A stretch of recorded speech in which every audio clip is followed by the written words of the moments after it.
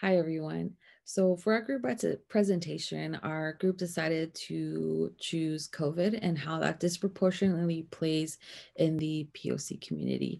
My name is Vanessa, and my group members are Katie, Jake, and Trevor.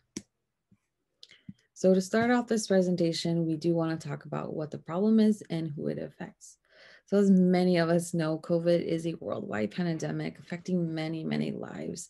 In the United States alone, those who are being most affected by the virus are racial and ethnic minority groups, specifically people of color.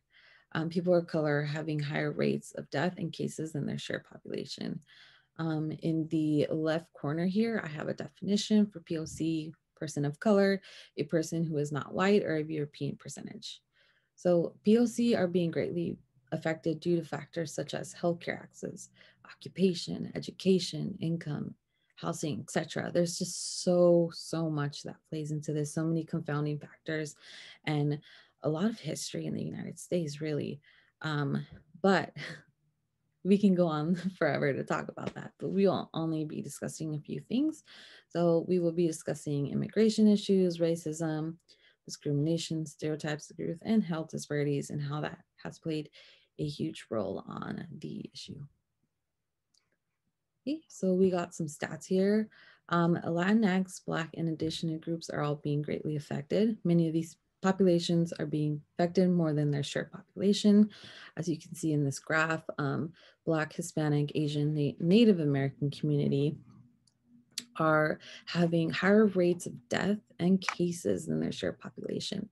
So the gray is their shared population, the red orange is the deaths, percentage of deaths, and the orange is the share of cases, which is crazy if you see that. African Americans continue to get infected and die from COVID at rates more than 1.5 times than their share of population. In Missouri, Kansas, Wisconsin, Michigan, African Americans are dying at a rate more than 2 times their share of population. Increasingly, Hispanic and Latinos die from COVID-19 at rates higher than their share of state populations. In May, this was true in only 7 states, but now it is true in 19 states and the District of Columbia. The Native Americans and Alaskan Natives share of death and sickness is disproportionate to their population in 21 states out of the 36 states with sufficient data. That rate is 5 or more times greater than population share in Utah, Montana, New Mexico, and Wyoming. White and non-Hispanic deaths from COVID are lower than their share of population in 36 states of the District of Columbia, which is crazy. In a peer review called Reaching the Hispanic Community about COVID-19 through existing chronic disease prevention program, said that the CDC's weighted population data shows that over 26% of US COVID-19 deaths were among Hispanic people, who represent only 18% of the total US population. In Pennsylvania, where Hispanic people are 7.6% of total state population, 11% of COVID-19 deaths were among Hispanic people when applying weighted population distributions. The vulnerability of Hispanic communities to COVID-19 can rise from many factors, including differential exposure, susceptibility, and access to healthcare, which healthcare is one of the huge and main issues of this.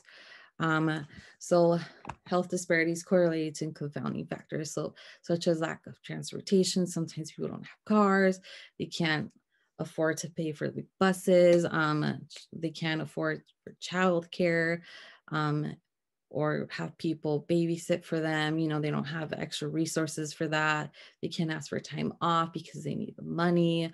Language barriers. Sometimes people don't know English. And when they come to these clinics, they can't exactly tell them what they need. Discrimination is a huge role.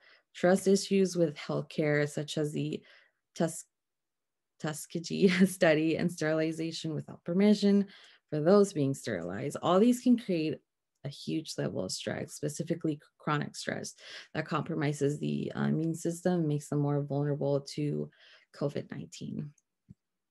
With the spread of COVID-19 has come a wave of blatant racism, leading to immigration issues, discrimination and stereotypes, and as we just spoke about, extreme health disparities. I just want to offer a quick trigger warning. In the next slide, I will be showing a picture from an ICE detention center. ICE detention centers, though already extremely inhumane, have gotten much worse since the outbreak of COVID-19. Being held to almost no level of accountability, the usual channels of oversight and accountability have been put on pause, and detained immigrants are left extremely vulnerable to contracting the virus.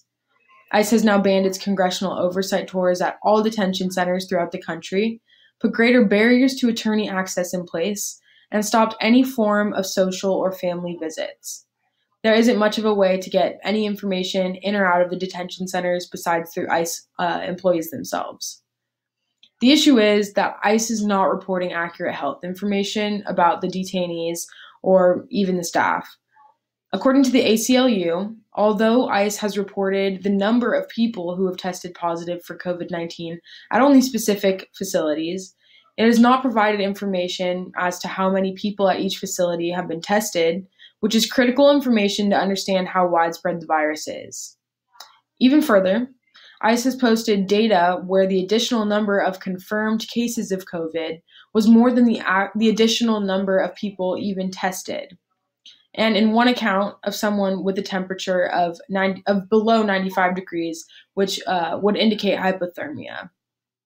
This leads officials to believe that ICE is fabricating many aspects of their health reports on detainees, and many living in these extremely close and unhealthy living conditions are put at an extreme risk.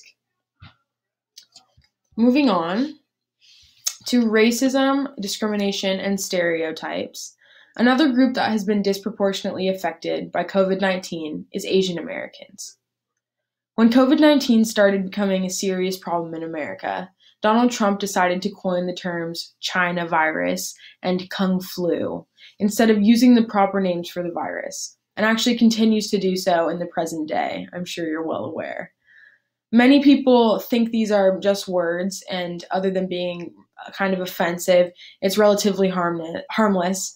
But names like these have actually incited violence against Asian Americans at an extremely high rate, with 2,700 cases of assault against Asian Americans being reported since the start of the pandemic, and over half of them actually happening in our own back door in California. This virus has become racialized, which is a process the ADAA describes as a process by which all individuals from a certain background are grouped together due to perceived biological characteristics.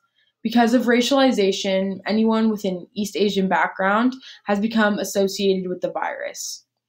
Asian Americans have nothing to do with this virus, yet they are the ones being directly blamed for it here in the US. George Takei, in an NPR podcast on Asian American discrimination and coronavirus, gave his personal experience with the virus, stating, quote, "In the case of many Chinese American friends, it's their great-great-grandparents that came from China. And still, we are compared in the context of our ancestral land. Yes, there are a lot of first-generation and second-generation Asian Americans, but it's the same as with our German or Italian or Irish friends. They have been here a long time, and they are part of America, despite the fact that we still have immigrants coming from Germany or Italy or Ireland." So why are Asian Americans subject to this blatant racism, stereotyping, and discrimination? Well, white Americans have made it very clear through coronavirus racism that Asian Americans are only the model minority when it's convenient to them. As stated earlier, COVID-19 has impacted people of color on a much larger scale than it has with white people. In the case of the rise in hate crimes, racism, and discrimination against Asian Americans, one of the best things they could do for themselves during this pandemic would be to find solace in their own communities.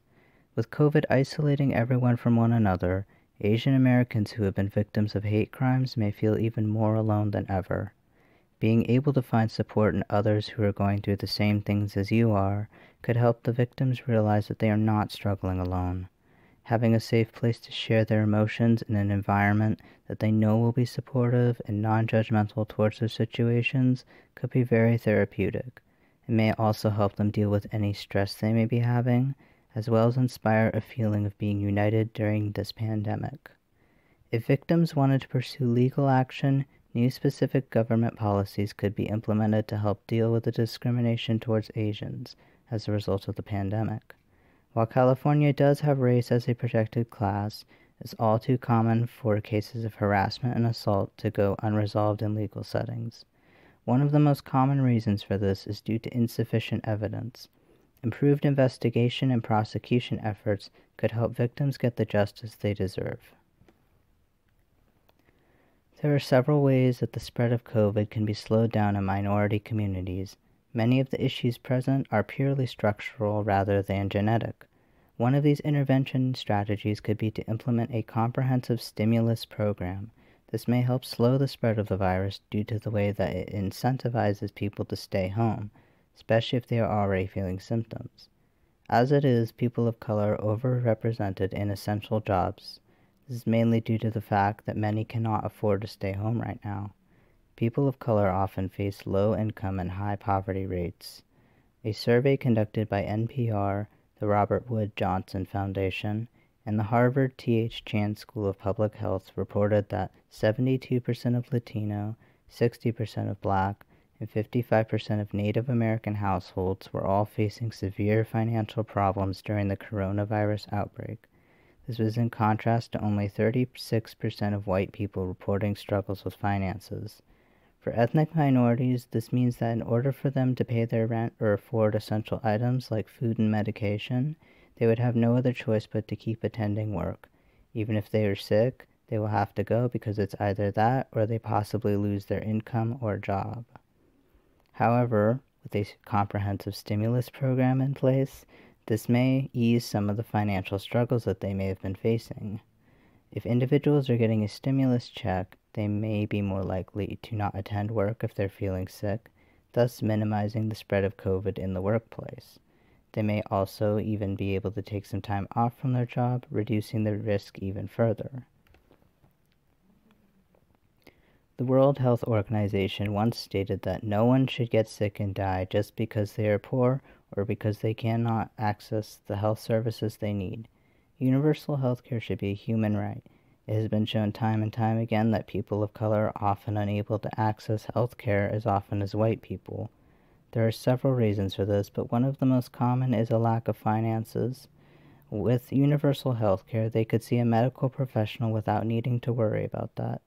They could have routine checkups that could find underlying health conditions that are making them more susceptible to contracting COVID. If they do become sick, they could also get help without having to worry about the hospital bill putting them in debt. Another issue, though, that is sometimes brought up by people of color is that they distrust doctors due to the way that they can judge their patients based off race. Just recently, a 56-year-old black man named Gary Fowler was denied COVID testing on 3 separate occasions, despite having all of the symptoms and begging for help. He ended up dying from the virus a few days later. The systematic way that people of color are often brushed off in the medical field can instill a distrust in medical professionals as a whole. This is why creating private organizations that specialize in conducting health care and COVID tests and contact tracing in communities may be a viable option. Privatization helps decrease some of the fear that many may have of the government. It allows them to get important health services without having to worry. Important health information can also be shared with the communities that need it the most. An example of a private organization would be the Black Doctors COVID-19 Consortium, led by pediatric surgeon Dr. Alla Stanford. Dr. Stanford is an African-American woman who is going out into black communities with her colleagues and testing them for COVID-19 free of charge. She also is providing important educational information about the virus to them. Okay, so to kind of wrap up our presentation, going back over the main problem that we are addressing during this presentation is that people of color experience higher rates of death and infection due to COVID-19 than their share of the population. And factors like immigration issues, racism, discrimination, stereotypes, and health disparities all play massive roles in this. And so essentially, the most vulnerable individuals in our society are being impacted at the highest rates by coronavirus. And that includes people of color. Based on the structure of our country, it really should not have been a surprise, in my opinion, that this is the case. These individuals are not vulnerable by their very nature, but factors like systematic oppression and lack of access to resources like healthcare or adequate income has made these people of color very vulnerable to this disease in our country. And it's just quite unfortunate, I have to say, that it took a global pandemic for us to like truly expose these issues in our country. And the main interventions that we talked about in this presentation include interventions in areas of social support, streamlined prosecution of hate crimes, stimulus programs, and healthcare. So in a time like this, I think it's really important to do everything you can to kind of shed the devout individualism that the United States really emphasizes. And during a pandemic, it's really about the collective. We need to start focusing on how we can help our neighbors and help the people in our society, especially individuals that are less fortunate and are at higher risk to suffering at the hands of this disease. This is not a time in our country where we need to be focusing on the equal distribution of resources. People of color in our country need more help, flat out, than most other groups. So the response, both from us at a personal level and on the governing level, needs to be as such. Okay, so on to some things that we as individuals can all do to try to help this problem. The first point I'll make is that we need to spread love, not coronavirus. I mean this to say that during a pandemic, when we really are more disconnected from one another than ever before, we need to really place an emphasis on social support, and especially being there for the people in our life that may fit into some of the categorizations of people that are adversely affected by this virus. And in addition to that, in addition to helping our peers, we can give whatever we can to COVID-19 relief organizations. There's many great charities and nonprofit organizations out there that are doing ground level work to try to help, excuse me, try to help solve this problem in predominantly minority communities. And this doesn't have to be donating your money. I'm well aware that not everyone has money to donate, so volunteering could be another option. You don't, money isn't the only thing that you can donate. And the final point that I would make is you need to spread this information amongst your peers. The information and knowledge is power, and we can't do anything about this problem if we don't even acknowledge its existence. So the more people that are on board, the better. Okay, and finally, I want to leave you all with some parting questions. So the first thing I would say is that I would ask you all to examine your privilege as it relates to this issue. And what I mean by that are you truly doing everything you can to help stop the spread of this disease? Now, whatever your privilege entails as it relates to this issue, be it you are in a good enough financial position to not have to go out and support your family or your loved ones, and you have the privilege of being able to isolate yourself. And so I would just simply ask that whatever privileges you have as it relates to this pandemic, you need to be aware of them, you need to be conscious of them. And if you are in a position to stay home and be able to isolate yourself from others, then I would ask, are you actually doing so. Like I previously said, it's a privilege to be able to stay home. And so if you have that ability, if you are able to do so and not risk your health, then I would implore you to do so, because the more people that we can get in this country and across the world to stay home, not see people, not spread the virus, I mean, the quicker that this is going to go away, and the quicker that we can get back to living our lives the way they want, the way that we want to. And then finally, I'll leave you all with the question of, are you doing okay? This is kind of a heavy presentation that we've just gone through about a heavy topic. And there's every chance that many of you in our class could be experiencing some of the adverse effects that we were kind of talking about in this presentation. So if indeed you feel that you're in a position where you need help, whatever that may entail, maybe just a friend to talk to, whatever it may be, then I would implore you to please reach out, and please don't hesitate to ask for that help. We're all in this together. Like I said, we need to be placing a higher emphasis on collectivism during this time. And yeah, so ask for help. I hope everyone's doing all right. Thank you very much for listening to our presentation. Everyone have a good day.